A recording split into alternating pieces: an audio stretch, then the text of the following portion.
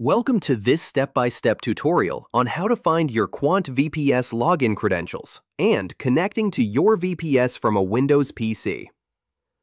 Finding your VPS login credentials. Start by visiting quantvps.com/login. Enter your details, and you'll receive a one-time code sent to your email. Once logged in, go to your dashboard.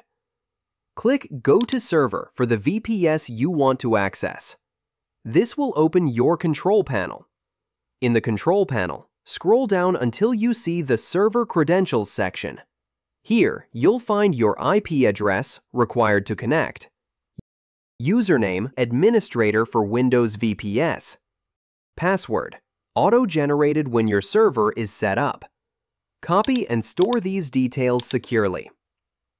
Connecting to your VPS from a Windows PC. On your Windows computer, search for Remote Desktop Connection and open it.